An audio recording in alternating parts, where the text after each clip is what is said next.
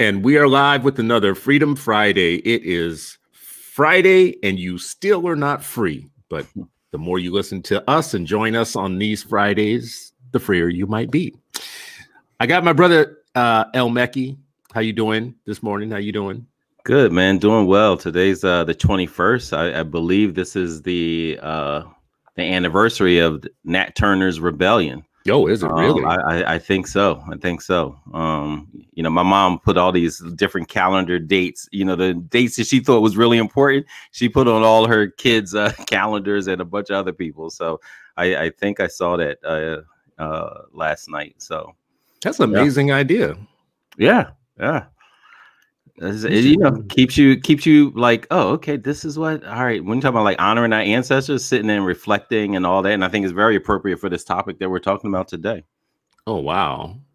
You know, some enterprising person listening to this or watching this should go into Google right now, set up a Google calendar, and little by little put all of the Black past dates on the calendar, like you're saying today, Nat Turner, like your mother has done. Steal this idea and then link us all to that calendar. So it's all on all of our Google calendars. So we wake up in the morning, we look at our phone, it pops up and says Nat Turner's Rebellion. Think about it. Yeah, think about it. Think about it. Yeah. So what's the quick and dirty on that? Before we get into our topic, let's just, you know, quick and dirty. What's maybe the 10 seconds, 20 seconds on Nat Turner's Rebellion? Yeah, well, Nat Turner, you know, he was a preacher. And he thought that, you know, he had visions that, you know, he was anointed to help liberate Black people. Mm-hmm. And he organized and unlike many other rebellions, nobody snitched on him beforehand. Really? Or at least not before he started. You know, some of the others before they even, you know, took place, they got ratted out. But you know, he started a rebellion, and I forget the exact number of, you know, he started at the plantation where he used to be, killed them. He killed everybody in the house. And they kept marching, and they were basically like, hey, their idea was, let's hit all these plantations up, grab as many weapons as possible, and more people will join us, you know, to liberate themselves and others. They ended up being killed. They couldn't find Nat Turner, and then they eventually found him. If anyone, you know, read The Confessions of Nat Turner is a book out there that, you know, you might be interested in reading. And yeah, look him up, Nat Turner. A lot of folks are like, oh, how did he kill? Because some of the people he killed were children, white children. Mm-hmm. And he said, hey, listen, they supposedly own us, and they're gonna grow up to continue this you know, exploitation and this system and uphold the system. So there's a lot of, you know, conversations about like, oh, what, you know, how he did it, what he did. And, you know, I think it's worthy of debate, but, you know, we honor his, you know, his push for liberation today. Well, two things about Nat Turner. One, when I was at the National Museum of African-American History in DC, they have his Bible. And it was just weird to stand right in front of it, like it being right there, like just looking at it and saying to yourself, like all artifacts in that building, to say Nat Turner owned that. That was in his hand at some point. Here I am looking at it. And then the other thing I was going to say about it, I see Naomi Shelton is with us this morning here. Good morning, sis. The thing with Naomi and you and me, and it might be a good show at some point to talk about the movie, Nat Turner's movie that came and went, and it had a little bit of controversy around it, but I feel like it was a missed it just like came and went. It was like a missed opportunity to have any discussion. To the point where I don't even know that any of us even ever talked about that movie when it came out. I mean, definitely not in, I don't think it had any large, we took students to see it, you know, students at Shoemaker. Shout out to the legendary Shoe Crew. You know, to borrow the Roots intro. Yeah, they, you know, we took it there, and actually the brother who, what's his name, Nate Park. No, I know who you're talking about. The one who got in trouble. The actor. Yeah. So he was actually in town. You know, because I think he attended Penn State, so he was in town. So he had a conversation with our students about, you know, using art to excavate stories and to teach and all that. And I thought the students were really, you know, they left inspired, smarter, and you know, just I miss that. Nate Parker is who Naomi says he was. Nate Parker. Right. So I didn't know he went to Penn State. I thought he had actually went to college. Anyway, so moving on. Moving on. Today's conversation, today's topic, folks, is a deep and textured conversation that will not be ended today by us doing this, you know, having this interaction, but it's one that we need to have because it's germane to our past and our present. Today, we're talking about the Black community and the relationship with white liberals. It's a longstanding relationship and partnership that has happened for years, that has been in place for years, and there have been some political gains out of this partnership between Blacks who wanted their freedom, wanted Black power, liberation, or were in the Black struggle, however you want to term it and identify it, and saw as their allies white liberals who either had resources or time or some sort of investment in helping us to gain our freedom. I want to just kind of point out a couple of places in history, just as a setup, and we'll just dive right in after this. We've been warned throughout time by Black leaders and Black people of letters to watch out for white liberals, though, not to suck down everything that they give us and not to accept the fact that they want to help us, that because they want to help us, we should consider everything that they do for us good. Ida B. Wells is a good place to start. Ida B. Wells became deeply suspicious of the white leaders and founders of the NAACP, and she fell out of favor with the NAACP because of her suspicion for the motives and the type of dominance that the white leaders wanted to bring to that organization. And she was one of the few people in the Black universe of people of that time who were fiercely independent about the Black fight for radical change and for liberation. She remained so, and she was ostracized in some ways and marginalized because she was unrelenting in that analysis of the NAACP. One of her mentees was Du Bois. Du Bois was one of her mentees, also amongst the founding people of the NAACP. Also, someone who came to fall out of favor with his analysis of white liberals, came out of their favor. Eventually had a rift between him and the NAACP too, and it was mostly around the white leadership and the driving forces behind the NAACP. Be interesting for folks to look for a paper by Megan Ming Francis, and it's about movement capture. And in that, she talks about the white funders that that took over the NAACP in the early days and had them stop focusing on the thing that Ida B. Wells and others wanted them to focus on, which was anti-Black mob violence that was killing people across the country, and to start looking into education as their main thing, and specifically their focus on how education should go, the white liberal focus on how it should go. That will become important later in our discussion today, because we'll circle back to that. Two other people, and Elmeki, I'm sure you're going to talk about one, two, or all of these. In the letter from a Birmingham jail, there's the famous line that Dr. King says, which is, "We will remember the silence of our friends." And he's saying that we'll remember that more than our enemies. And it's interesting that he's making this this duality between the conservative and the liberal, and he's focusing more on the liberal than the conservative, almost as if the conservative, we know what they're supposed to do and what they think and how they feel about us. But the liberal is a more complicated friendship, because they're frenemies. At times, they are friends that act as enemies. And in the letter from Birmingham jail, you get that he is saying, basically, let me deal with you today. In that letter, that's what he's saying in that letter. Today is your day. Let me talk about you today, and let's look at your house and clean it up a little bit. And then Malcolm X did the same thing. He basically said that liberals are the enemy of Black progress. He basically said that there are no Republicans and Democrats. There are only two groups of white people, conservatives and liberals. And when it comes to the conservatives, I can respect them because they're honest about who they are and they're straight up about how they feel about you. And that allows you to work within an intelligent universe where logic makes sense. But he said the smiling foxes on the left, the white liberals, are super problematic because they make you think they have your best interest in mind. They come around and talk about how sympathetic they are to your causes, and they work with you in every way possible to get your allegiance and loyalty.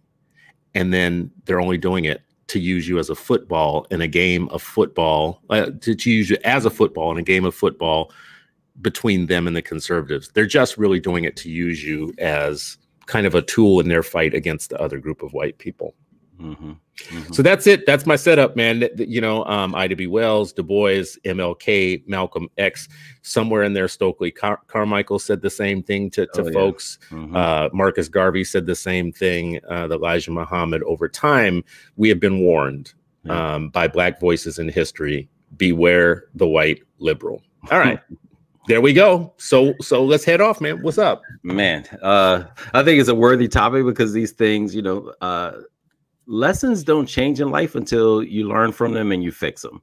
If not, it's just going to keep coming, keep coming, keep coming. You see this spanning over a decade. I want to read something from a white man who wrote a book called Liberal Racism. And he said his name is Jim Sleeper. Sorry, Jim Sleeper. The liberal racial doctrine no longer curbs discrimination. It actually invites it. It does not expose racism.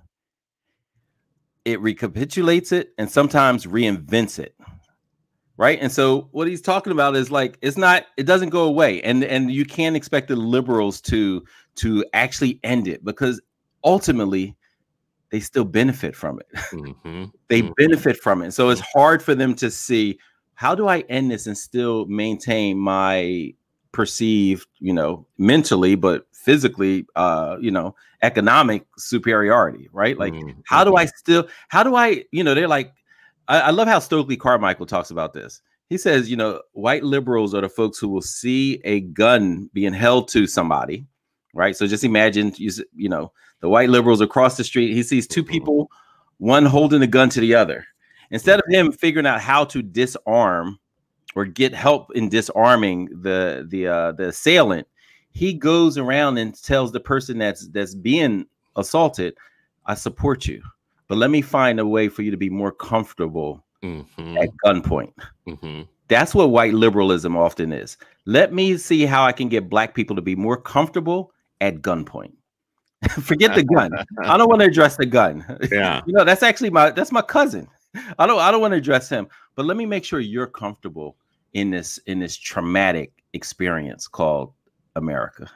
When Stokely tells that story, he says what you just said exactly. Like, you're walking down the street, you see two people, one's got a gun on the other, and you want to help. And he said, I want to help the guy that's got the gun on him. But if I walk up and I try and join him as somebody who has a gun on both of us, that's not helping. That's not helping at all. What helps is if I get a gun and shoot the other person. now I've helped both of us out of the situation. And he's like, until white people are willing to be that guy with their own people instead of coming to fix us, like, we don't need the fixing. We got a gun on us. We don't need fixing. We need you to come and get this dude's neck or knee out of our neck. And you might have to put a knee on his neck to help me.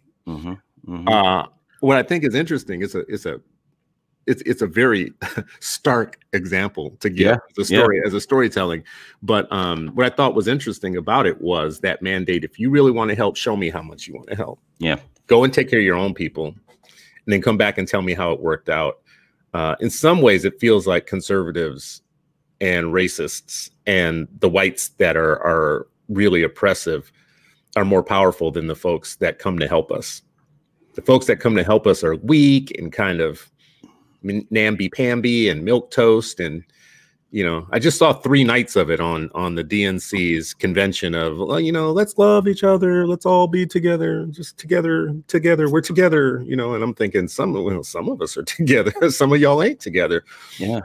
I mean, but you know why those conservatives and those people, the visually hateful groups, why they're so powerful? Because so many other white liberals give them power. They give them that extra thing.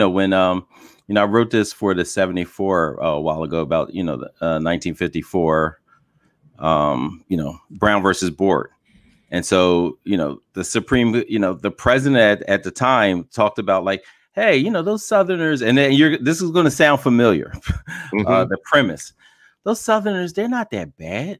He was talking to one of the Supreme Court justices. They're not that bad. When they say they don't want integrated schools, they just don't want that big black buck sitting next to their precious daughter. Right?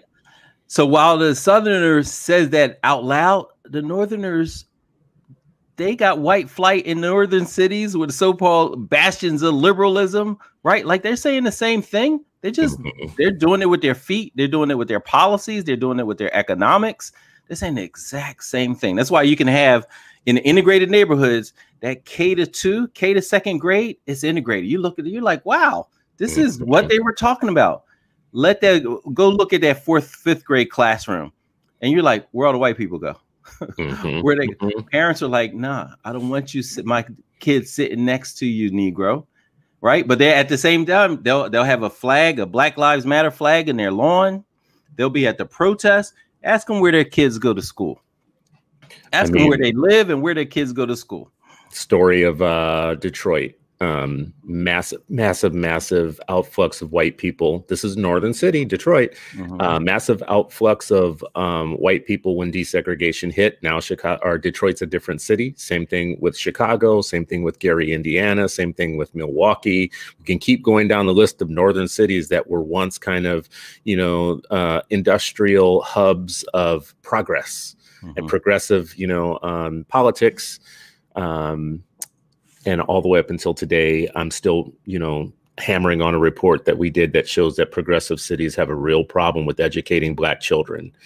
Seattle, San Francisco, Oakland, Austin, the Twin Cities, these other places that I mentioned, Chicago and Detroit and others, all progressive leadership, lots of progressive Black leadership who are anointed and propped up by white liberals.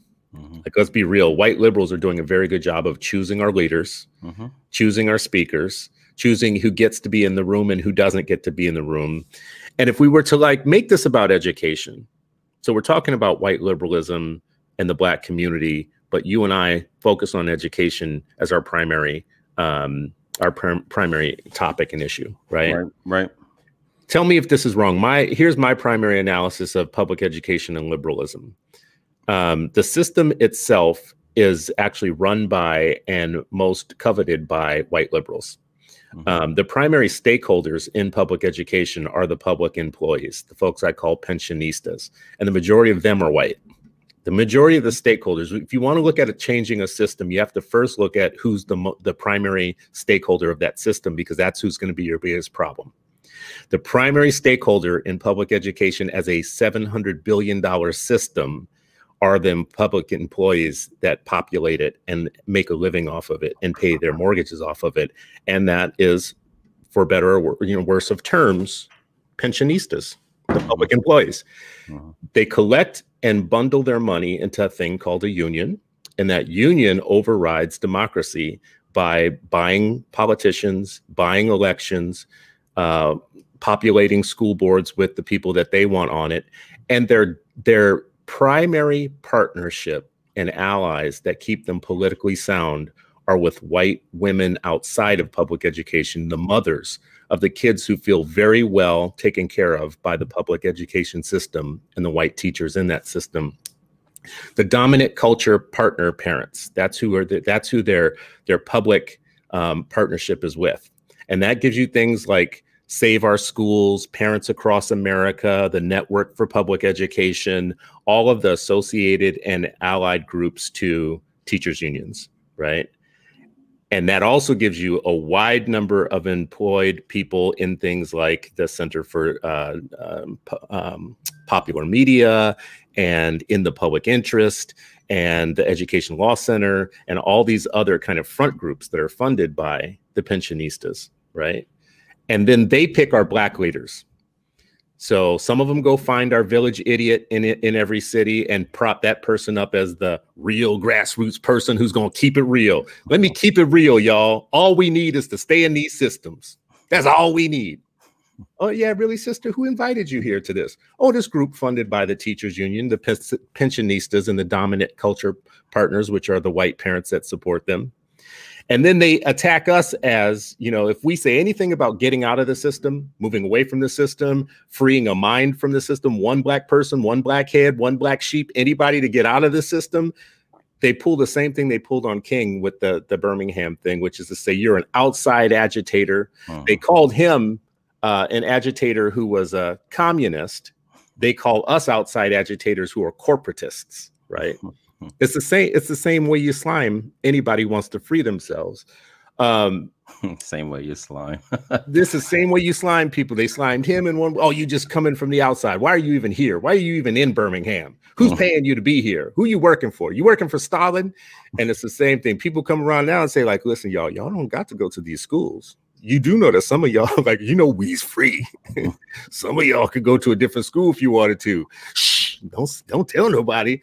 Oh, you're a corporatist, neoliberal, privatizer. Oh my God. Well, who wait a second now. Who wrote that talking point? Oh, the pensionistas. They sent us a memo telling us that yeah. Anyways, there's my long-winded call out. What do you say?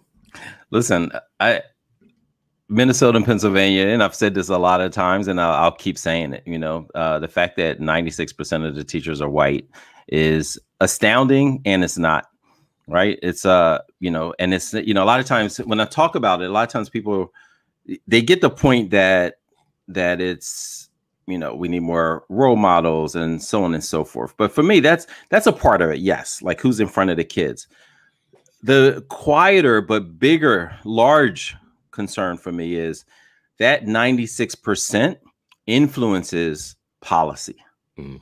That's the part that, you know, that I get scared about the most. You know, yes, the person in front of the kid and the damage that can be done or the brilliance that can be produced, that's one thing. But I think there are other ways we can, you know, mitigate that if we're organized and approach it, right? You know, we talked about these detox centers once you leave school, no matter what's going on inside of school. But the policy, so much of that is, you know, behind the scenes, right? And then the law, right? So it influences both. And, you know, policy can just keep getting changed, you know, overnight behind closed doors at secret meetings. All you need is some signatures to change policy, you know, right? And so that can happen over and over and over again. And next thing you know, it's like, wait a minute, how did we get to this point? And so that, you know, you said this a long time ago, and I've used it a lot since then, that, you know, white liberals will lock arms with Black folks and tell them, hey, we're all in the same boat. We're all in the same boat. We're all in this together. Right. But meanwhile, you're really not. Some people, we're all in the same water. Yeah. But some are drowning and others are in a yacht singing hymns and hashtagging, right? You know, wine in one hand with a olive. I don't know what the martini with a martini in one hand and their, you know, their smartphone in the other. Recycling, you know, hashtags. You know, we're the same water, not the same boat by far.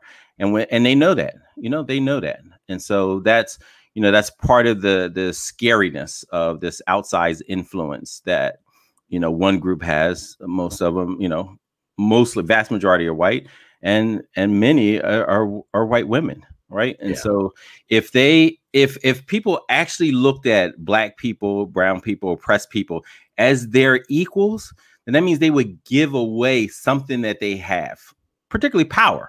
And they're not going to do it. Like at the end of the day, they're not. When Stokely, you know, two of those quotes that I just, you know, love that I think are appropriate here. You know, one, he said, we're going to stop talking about freedom and we're going to talk more about power. Black power. Yeah. Right. He's like, let's stop talking about yeah. freedom, because they're like, yeah, freedom. Yeah, freedom. Yeah, we need freedom. Right. We saw the same thing. Let's peel it back, because we're always bringing up historical issues. Right. The Quaker, a lot of people don't realize Quakers at one point owned slaves. And at some point, some of their, activists within the church said, like, hey, this is wrong. And so they made it, illegal, so to speak, religiously. There's like, hey, if you're a Quaker, if you abide by our interpretation of the Bible, you cannot own another human being. So many of them, they helped in different ways. But when you read some of the stories, what comes out sometimes is, we don't look at you as our equal, even if we don't think you should be enslaved. I don't know this history about Quakers. Quakers are my people. Yeah, no, they are. And I don't know this about this. I don't know this about. Yeah, it wasn't always. Have to look that up. Yeah, yeah, it wasn't always looked at as like you are our equal as a human being, right? But I'm going to help get you free. Right. Those are two very different levels of thing. And today we have people who say like, hey, I disagree with mass incarceration, but I don't necessarily think you should get the same education as my child. Well, I think, isn't that the same thing that the pensionistas are offering us? We want you to get an education in the buildings where we can make money off of you. We want you to be free to have an education. That's why we're going to fight for more money, more funding, so you can stay in the buildings in which we have the dominant control and power over it. We don't want you to have the power to run your own schools, have your own kind of educational program, decide anything really of value. We want to give you nominal power, like the ability to vote for somebody we tell you to vote for on the school board, who will fight for more funding so that our pensions stay solid. But real power, equal power would be to say, well, first of all, let's just start with, the leader of the white woman movement, what I call the new Jane Crow. I have something that I'm writing right now that I'm about to put out about this. And the leader of that is the Susan B. Anthony of the new Jane Crow is Diane Ravitch and Carol Burris and the nationwide network of white women who are about their age, who look a lot like them, who are college educated, middle class, have grandchildren going to Tony, either private schools or suburban schools or schools where there are no, there's only a handful of black kids or whatnot. They're doing basically kind of well. And their job is to run cover for the system. And anybody trying to escape, they become the imperial white mother to the patriarchal white oppressor that we're supposed to fear so much. We don't talk about the imperial white mother who has always existed in the house during slavery, existed in the suffrage movement when they said that black men shouldn't get the vote before white women, existed in the white feminist movement when they tried to co-opt black women to hate black men. Just the imperial white mother has been a partner, a dominant partner to the patriarchal white man that we're supposed to all hate and fear. And the leader of that new temperance movement, the new temperance movement, or the new white woman's movement, or the new Susan B. Anthony movement really is Save Our Schools. Hands Across America, Save Our Schools, Parents Across America, the PTAs, the social structure of white female power that dominates what happens with black children, especially black boys, is our problem in education. You think I'm making too much of that? No, listen, and one of I liked how you went down the sequence of, the suffragists and, because it's all, related. And, important part of that piece was at one point, one, yes, they were angry that men, black men got to vote, even if they would be killed when they, tried it. Right. But another part of that was, and you mentioned the white black alliance, around women that happened initially was, one's a emancipation movement, right? They were abolitionists, and they said, hey, now let's focus on women's voting. At some point, the white suffragist leaders said, you know what, for this to be digestible for white America, we need to separate. We shouldn't ask for black women to be given the right to vote too. We should separate that and say later for them, we white women need the right to vote. Right. And they said America will appreciate that more. They'll get beyond this more. So that loyalty that, people think that they may have, they got to look deeply, right? Because you know, I remember as a kid, I forget when Roots came out, it was probably like 76, 77. I remember that. Listen, when Kizzy grew up thinking, you know, Kunta and his wife would say, "Hey, don't trust her." It was the young lady of the plantation owner's daughter, same age as Kizzy or around the same age, and they playing Kizzy like, "That's my friend. That's my." They're like, "Stop it! Don't Public Enemy said, don't trust it." He said, "Don't do it. That's not your friend." And sure enough, when Kizzy got sold, she was calling her friend. She called her by name.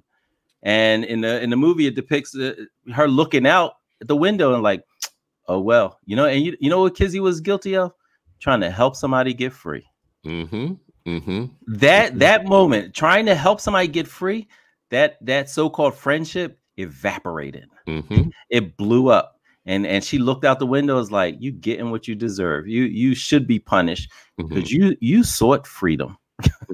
You sought freedom. There's no faster way to get kicked out of a union organized community grassroots meeting than to start talking positively about the charter school that you're in or the choice program that you participate in. I have watched, because I've been in this work for so long, I've watched directly people be coached out of saying positive things about anything that their union organizers disagree with.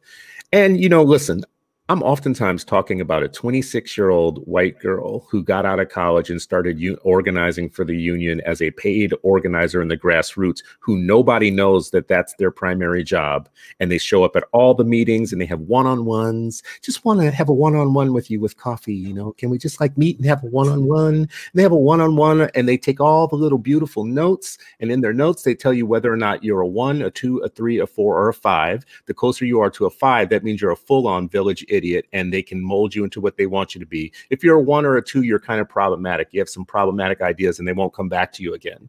So they have hundreds of one-on-ones. That's like part of the organizing process, hundreds of one-on-ones, and they rate you on a 1 to 5 in those one-on-ones. And all the 5s, they will come back to you, and you will eventually have your ass up in a national forum with a shirt that says F Charters on it, asking a question of a presidential candidate. How did you find her? In a city that's the worst place for Black kids to be educated, right? Like in that city, you're what you're talking about is F Charters, right? Like like no context, no understanding of history, of the moment, of the dire pain, your whole thing. And listen, when I was younger and naive, I just thought union folks hated all charters. It was some maturation, you know, professional maturation, when I realized, oh, if the charter is actually unionized, y'all good with it. If it increases your membership and your bank account, you're all good. It's only if they're not unionized is when you have a problem with it, you know, but it's under, that part is hidden, right? Just be transparent. Be like the conservatives and just say, hey, we hate y'all unless y'all are unionized because we need that. We need those dues. And then I'd respect that. I'd know exactly where the lines are drawn. And but instead, it's like Black Lives Matter. It's end mass incarceration, end food deserts, healthy food, healthy snacks, less environmental, put grass on your roof. And don't, you know, but don't talk about this education outside of our system, right? Like it's an exercise of silliness, you know, when you look at it and think about it, right? But it's actually really effective. I know why they do it. They have learned over time a perfect power move is to do exactly what we're saying. They know they can't say these things themselves, so they have to find the people within our community who know so little, like the low information voter, Black voter, who they can say, like, you know, there's an evil force outside of us that's coming to try and take away your beautiful, awesome, lovely public school that has done so well by you for so long. You can't let that happen, you know. And what Malcolm says in his piece is, you're so busy running from the jaws of the wolf that you jump right into the jaws of the fox, right? So the Bull Connors of the world and the white conservative who's like the boogeyman, You're so busy making that the boogeyman and running from him that the fox comes up to you and says, you can't let that happen. Oh my God, you know, like run from that guy. Come right into my building. Let's the voice though. I could put this on one of those comic cartoons. You're like, right? Don't let that happen. Don't let that happen. Come to my house in the woods. Come be foxy with me, right? Like, you know, put on this t-shirt. Well, what's the t-shirt say? It says F charter schools. Well, now see, that seems kind of funny because we have a really bad system of education. We've got a lot of Black people running charter schools and in charter schools, teaching in them and got kids in them. Seems like kind of a weird t-shirt for me to wear. Shouldn't I wear a t-shirt that says F pensionistas since y'all the one holding us hostage for our per pupil income? Seems a little weird. Well, that's the fox and the, you know, like, listen, if I'm looking at the wolf and the fox, it's a good fight for me to watch because the fox is going to tell the truth about the wolf, but the wolf is also going to tell the truth about the fox. So if you're a passive bypass or a bystander, just listen to both their arguments about each other and you'll eventually end up with the truth, right? Yeah, listen. That's what Malcolm was telling us. This is exactly what he was saying. You know, when he talk about like this slickster, and you know, and particularly when you think about like the fox in African lore, right? You know, Aesop fables or wherever, right? Like right. It's cunning, you know, and so we, you know, like people have to understand the cunningness in all of these conversations and like what people want you to think, you know, they'll say like we stand together. If you're standing together with a lot of these white liberals, what that really means is you're standing still. Mm-hmm. That's what they mean by stand together, right? Like, no, just stand here. Just stand. You stand so long, you growing roots. You became a tree. You just like planted there. Like, you know, oh, my kids aren't educated. Oh, next generation. Oh, my kids. You still standing in the same spot, holding hands with that same person. While in the meantime, you think they holding the hand. They gave you one of those prostheses. You holding that.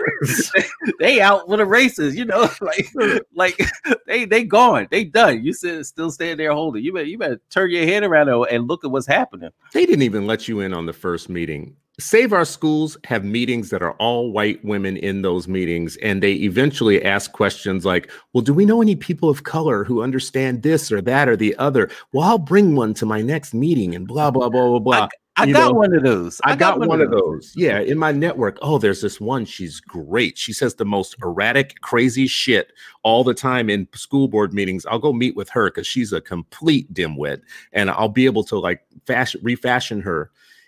Get her a grant and actually make her the spokesperson in Seattle for this particular, for our movement or whatnot. No irony whatsoever. Like you look at their networks, you look at their boards, they start out all white. Eventually someone criticizes them and they end up with one person, two persons, two people of color, three people of color here or there, very carefully curated people. Nobody who's ever going to challenge them, ever turn around and say, well, you know, your critique of privatizers is actually, you know, pretty compelling. It's spot on in a lot of ways. Yeah. You know, you talking about the wolf in ways that resonate with me. Now, can we talk about the fox? Can we talk about this fox just a little bit? And the answer to that will be, yeah, well, no, see, you can't say that because, you know, our Open Society grant will get cut if you jump out there saying that stuff. Like, we don't need all that type of action. Can I bring up philanthropy in this? Because this is, I think, important in education with the white liberal, right? So if you go back to what I call the Black Alamo in Black education history, which was Ocean Hill, Brownsville, the fight between the Black community and Al Shanker to form Black community-based schools run by Black people, governed by Black people, with teachers that they chose, who half of, by the way, were Jewish teachers that were helping them. The Ford Foundation in that battle between Al Shanker, the teachers union, and the Black community was funding the Black community to fight for their rights, to fight for community-based schools, to fight for Black schools, to fight for their own control of schools in an era where everybody was saying, don't control your own schools, just integrate. And the community got tired of that. They're like, we're tired of waiting. It's not coming. Ford Foundation funded them in that battle to a very large extent. Took a lot of heat for doing it, funding Black militants or whatnot. Al Shanker became famous by crushing the Black community there at that point in time. And he became famous by getting white teachers to hate, actually, the idea of community control in the hands of Black people. And his liberal solution was to say, we will grow our own Black teachers. We will fight them and not let them get their own power. But what we will do is take our teacher aides and get them training so that they become our new union members, and we will grow our own Black teachers in our image. That was the liberal solution. And then he went across the country teaching other communities how to put down Black militants, how to like fight Black militants and beat them politically. And one core way to do that was to get the white people all lined up first. Bruh. Like, to get the white families and everybody. So let me just say this one last part. No. So I'm just agreeing with it. I'm like, yes, preach. So Ford Foundation actually switched at some point after that bruising incident and became 100% teachers union funding. So today, when people stand up and give us a hard time about our funding, there's a good chance that they're Ford Foundation funded. And they fund exclusively, like the example I could give you in Minnesota is the white program officer from Ford Foundation talks to one of 2 white people in Minnesota who then find all the people of color that they're going to fund underneath those 2 white people who carefully curate for the right ideology, right? The right ideas about these things. And it's 100% anti-choice, anti-charter, anti-whatever. Last I checked, Ford Foundation is a billionaire foundation, just like Open Society and the others who fund the anti-choice movement and the anti-charter movement. But why are we spending so much time talking about our funding? Right? Well, people will say, like, listen, both of y'all just using Black people. The wolf and the fox. The wolf and the fox are using Black people. And my response to that will be, okay, so if the wolf and the fox are bringing you both a proposal, and one of the proposals says you will have more options, and the other proposal says that you will have fewer options, who do you go with, the wolf or the fox? You tell me, which one do you go with? I'm about more options, because from there I can figure out what's my escape hatch. There's one way in, one way out. That's a bad move. That's a bad move. I mean, listen. And when you talk about Al Shanker, when you look at the history of America, like, one of the fastest ways to become, because not only was he famous, he was a hero, right? Because it's one thing if just everybody, it's another thing if they revere you. And one of the fastest ways that America has shown to become revered is to try to crush Black and brown people. That's when you become lionized, in so many different ways, right? And people don't look at like, wait a minute, how did this become? Were you lionized because you were, fighting for, the freedom of Black people, or were you finding ways to suppress it? There's only one way you're going to get lionized: by the community, by the grassroots, by Black people who are like struggling, to survive, struggling for their children. It's another one where those same people, they just say like they're sitting in a yacht talking about we all in the same boat. In the same boat, right? We are in the same boat, except for I'm serving in the boat. Your ass is sitting there with the champagne. If you make it on that boat, exactly, you're in the bottom, or you're cleaning the hull or something. But absolutely, man. And one of the things that I loved about Dr. King's message, and I think I know a lot of people read it in high school. I want them to read it a couple of times while they're in high school. I'd want them to read it one just to make sure the comprehension is there. Like, what is he saying? Then I'd want them to read it again for a different purpose, like a different purpose for reading. The second time that they read it, and the third and subsequently after that, I want them to overlay, historical issues where it's relevant. He wrote that a long time ago. It's relevant. As we say, he could have written that this morning. He could have written that this morning. That's the painful part, but it's also the beauty of it, right? Like, because his words ring true and they give us a blueprint, right? And then if people don't know, like, research like how that was written. He was in jail, right? And so people think like, oh, jails have libraries, so maybe he was in the library just writing this down. Like, people were smuggling little pieces of paper. Think about a newspaper. He's writing in the margins. They didn't want his words to get out, right? They locked him down for a reason. This stuff is getting smuggled out, and people are deciphering it like, oh, what did he write there? Like, all of that. Like, that's how livid he was with his so-called friends, right? Who said this isn't the right time, and they wanted you to wait. You'll wait so long for freedom that you'll end up in a coma, right? Like, you will just be sitting there passive, waiting, saying now's not the right time. Oh, the next time, you know, like, and when you think about like justice, you can't wait. It can't wait. Like you, what I hear in that, Sharif, as you say that, waiting is the big theme of that letter. Like, wait is the big theme. And the big thing he's pushing him back against is the waiting. Like, no, no, we've waited too long. We've waited too long. We've heard that forever. And we're still, but we're still hearing people, white liberals, tell us to wait. Just wait for more money. In education, they're definitely telling us. Yeah, like, just wait for the next president. Just wait for the next the Title I reform. Right.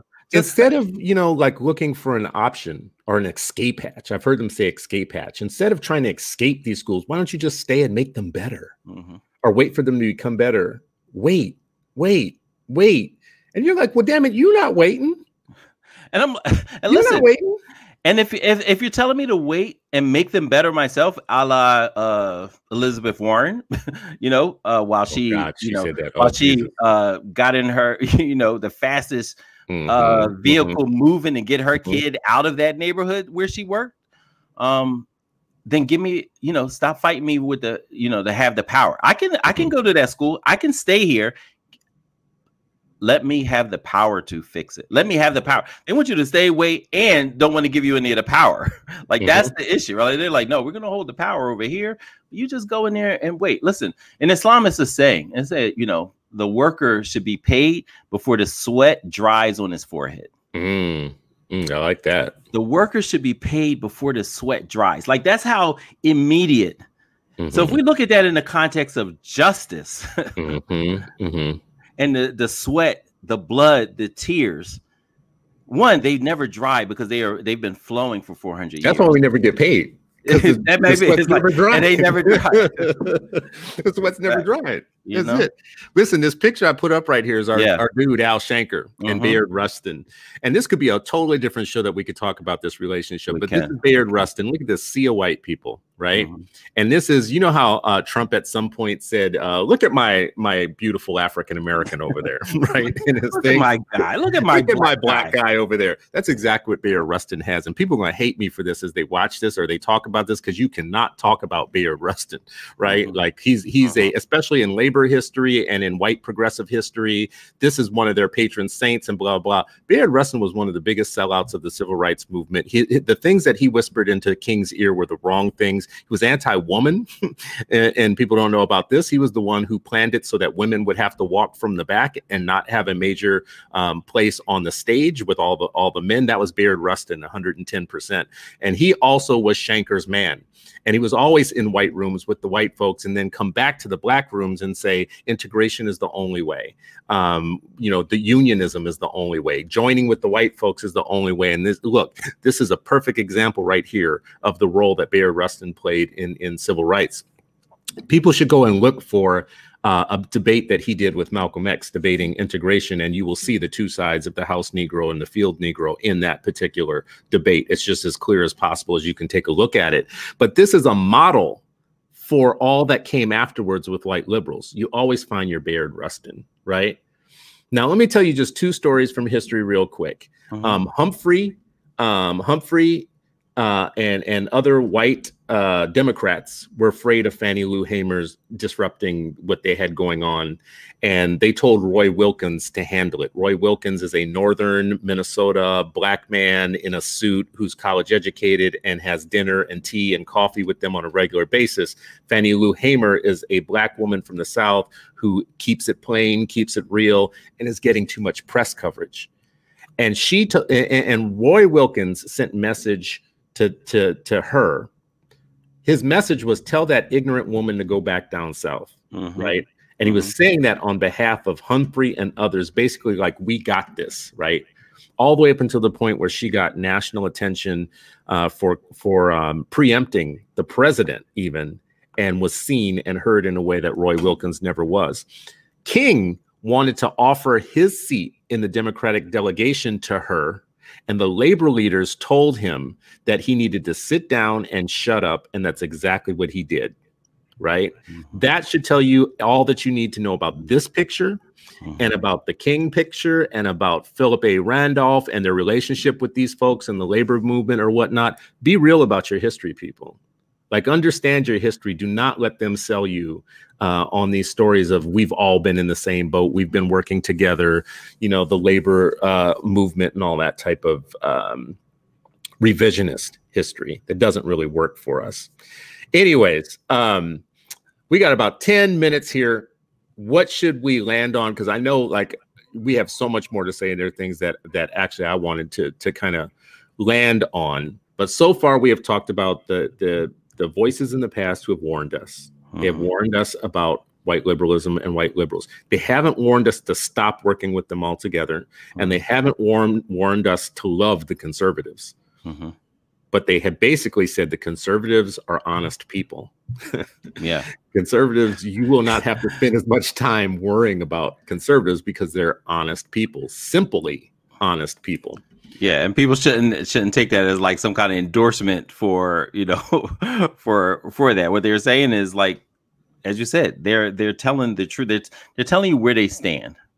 They're telling you where they stand. And as who's that? Maya said, you know, when people say who they are, so they are, you know, believe them the first time, you know, not the 10th time. They're like, hey, I'm a snake. Hey, I'm a snake. Hey, I'm a snake. They like believe them the first time. But if you just say, oh, I think this is part of, like, you can't just be against things, right? Because if you're just against what the conservatives say, that means you may fall for everything else. And I think we, you know, and I think this is a part of where the Black nationalists, you know, from Marcus, you know, Garvey, you know, RBG, you know, all the way up until, you know, the 60s and the 70s, like, what they were saying is, like, both of we need a third way. The third way centers us, our voice, our experiences, our vision for what America can be and should be. At least our part of it, you know. And without that, then it gets lost, it gets murky. We just start, you know, people just presenting things to us. They're like, yep, that sounds right, but not ultimately looking at what are their ulterior motives, what are they doing, does this really advance you know, what we're trying to do, you know, for our children, for our community, for our future. And I think it's all relevant. So I'm really glad that, you know, we're talking about this today, and I really hope that people dive deep. When you talk about, like, what people can do during the pandemic with their families, read Dr. King's letter. Read it, annotate it, have your children talk about, like, how they see it. What would it mean if we had real friends in this fight, real white friends, you know, like Thomas Garrett, you know, abolitionists, you know, John Brown. Right. Like, what would it look like? Those are great dinner conversations. They're practical. And there are people out there who maybe who would be interested in working in that way. But we gotta call out the slicksters. Well, when you think about that, though, what is the answer to that? What would if I was watching this right now and I was like saying, like, God damn it, y'all just hammered on me. I'm a white liberal. I'm sick of your shit. I don't listen to y'all, like, and I wake up every day not thinking about how I can kill Black people. I wake up every day thinking how I can help.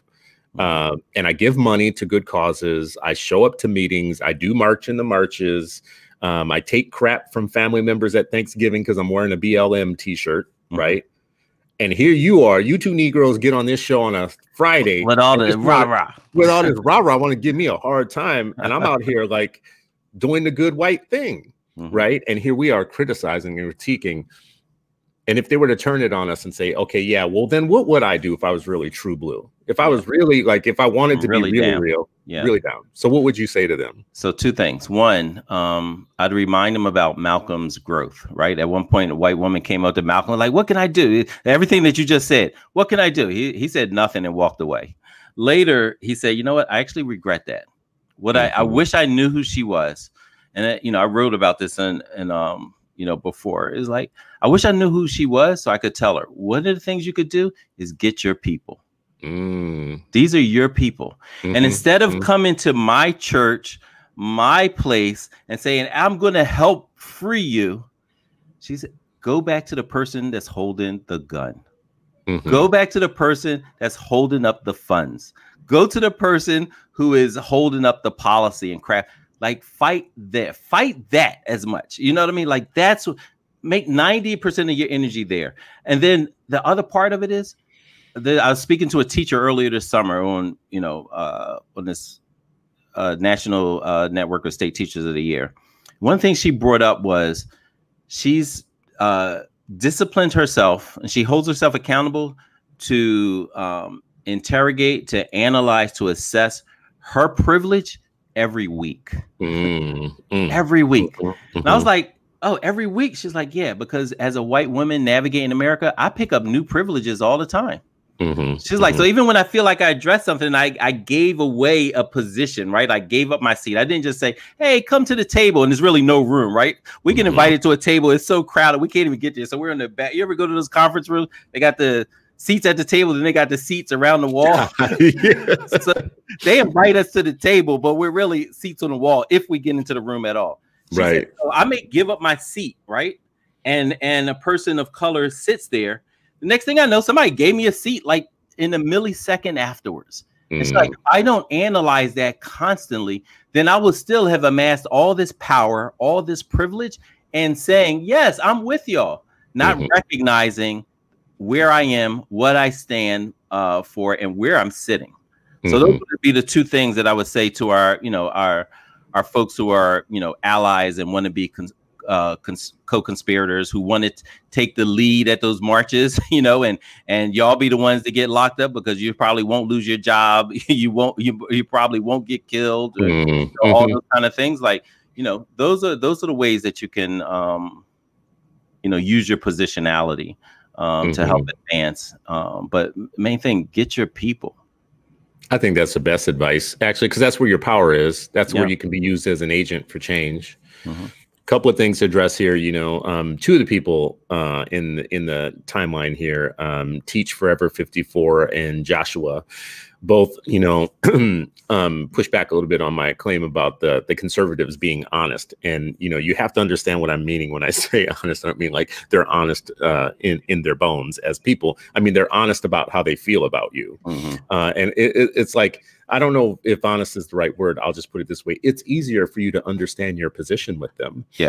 After like 3 seconds of dealing with them versus liberals, who it takes you much longer to like figure out why are there so many knives in my back? Like I felt so comfortable, but I felt so comfortable and I got like 80 knives in my back. I just don't understand.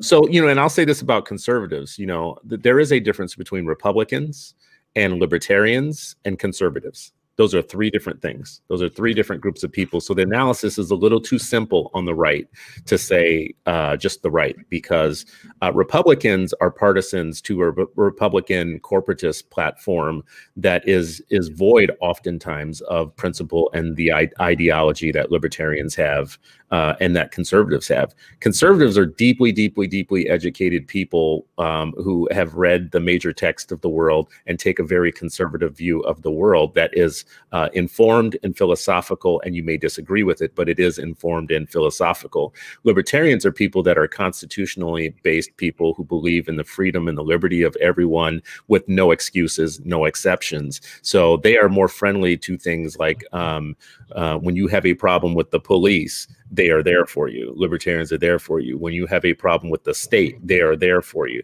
So they are probably the people on the right who are the most, I think, as a libertarian myself, I'll say, are probably the most weaponizable, the most agreeable people to, I think, the freedom movement for Black folks, because they don't deal with it. They don't appreciate any form of state oppression, and they don't love the police, and they don't want militarization of the police and the military.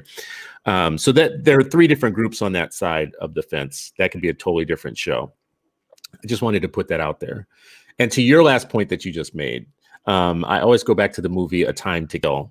Saw it years ago, and this is the only scene that I remember from it. There's two scenes. One's really gross and horrible, so I won't talk about that scene. Yeah, but there's a traumatic movie. Traumatic movie. And towards the end, Matthew McConaughey, all right, is the lawyer in that movie, and he is he's defending Samuel L. Jackson's character, and he can't like figure out his strategy with the white jury, an all-white jury. And he's trying to make them see this Black man's humanity, and he's trying to see it through the eyes of the Black man and try and get them to feel something, about this Black man. And at some point, Samuel Jackson is like, man, I hired you not to think like me or think about me or whatnot. I hired you because you white.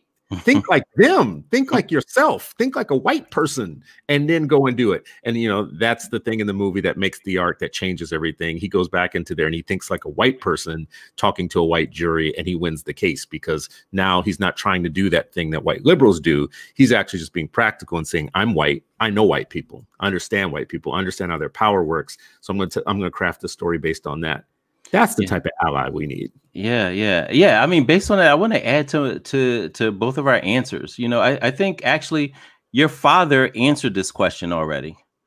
And often when I think about people like your father and other people who basically said, you know, told you that, you know, got to infiltrate and double cross. You know, I often think about that as Black people, like, you know, gaining positions of power and using it for good, you know, but that's actually a message to white people who want to be true allies. Infiltrate and double cross your own people.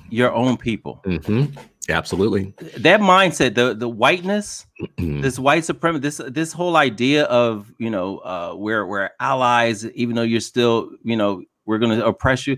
Infiltrate and double cross your people. And make sure that you're using your privilege and power on behalf of those that this country has vowed to oppress.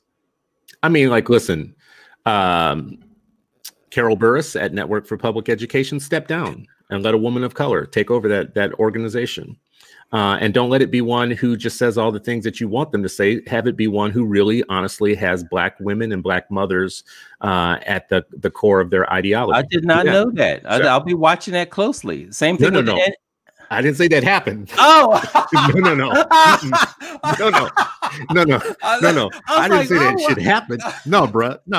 Like we got drunk. That didn't happen. I'm saying that should happen in a realistic universe. Listen, Carol Burris was going to visit Shoemaker. She's going to visit the legendary shoe crew several years ago. She was like, I'm gonna come to visit your school because I like how you talk about Black children. But it also started talking about, like, you know, I wasn't just talking about Black children. I was also talking about white people. One day she messaged me like, you're a nasty person. I'm not coming to visit your school. I'm like, good. Like, our kids don't know you. They not looking for you. You know what I mean? They waiting for the privilege in that. They waiting for Britney. Exactly. I'm just like, yo, our kids want Brittany Packnett to come. They want Amir Suleiman to come. They want the Black Panther Party members to come. That's who they're getting excited about. Like, they don't know you, lady. Talk about like, I'm not coming. Oh, you're not going to descend out of the heavens to our school, white savior? Oh, we're so sorry. Ladies, get out of here. I said one thing. I can't remember what it was. And it was actually, she mistook it. It was actually positive about her. And she blocked me. This was years ago, blocked me on Twitter. And I was like, yep, there you go. It's the let them eat cake white womanism of public education. It's the imperial mother, it's the house mother, the one who slaps your ass for dropping the china and whatever. And you think she's the sympathetic of the white supremacy partnership and marriage between the patriarchal male and the imperial mother. You think she's the more gentle one. She will cut your ass off. She will cut you. She will slap your ass down. She will avoid you from a meeting, get you out of a meeting. She will get you out of a grant. She will get you out of the good favor with the population. She will create an organization about public education that only puts people on its board that already are fully domesticated to the house. Only domesticated house Negroes will get on that board. So anyways, to use your, I think, philosophy, if you're running an organization like that, quit and put a person of color in charge of it, right? And if they have trouble with the board, go to the board and get on the board and tell the board, we're not gonna have no trouble with this person. If you are in a meeting and it's all white moms sitting around drinking boxed wine and shit with asymmetrical haircuts, say, this is bullshit. I'm not gonna stay in this meeting. Actually, I'm done with this meeting. This meeting's over. This meeting's over. I'm not going to sit in a room full of white women drinking wine, talking about what's best for public education without any of the people that are some of the biggest stakeholders, which are people of color in this meeting, right? Be actionary about it. Don't talk us to death. You know, walk us to death. Don't talk us to death. Actually, let us see where you're walking with it. So now I know we got to run. Yeah. But I just want to show you what the Black mind looks like and it comes from your state, bro. This comes from your state, so you're going to have to answer for this. I ain't surprised. But this is what the Black mind looks like on liberalism, on white liberalism. This is what it looks like.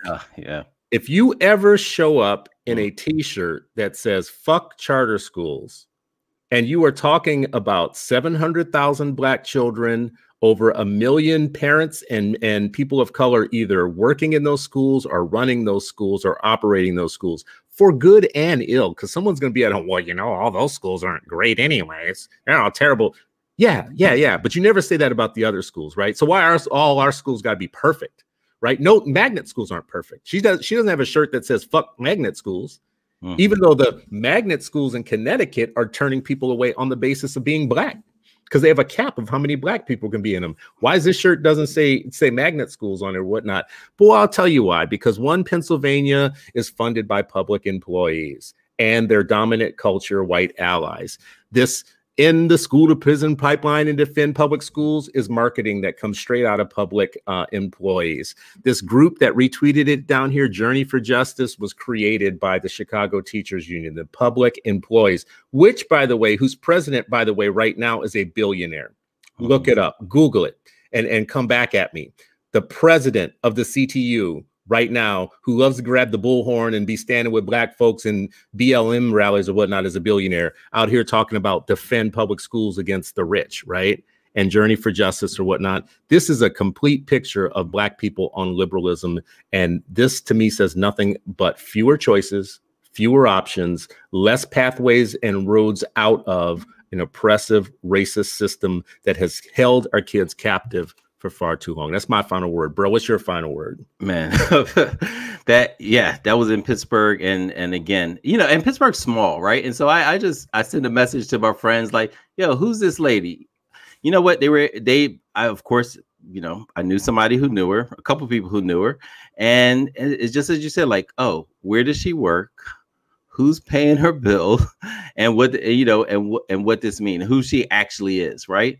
But you know, the applause that she got from white folks, you know, for wearing that shirt in a city that's the worst city for raising Black kids, you know, again, like, what are you talking about right now? And how does this, you know, as you say, what the Monday morning question, how does this help, you know, grandparents?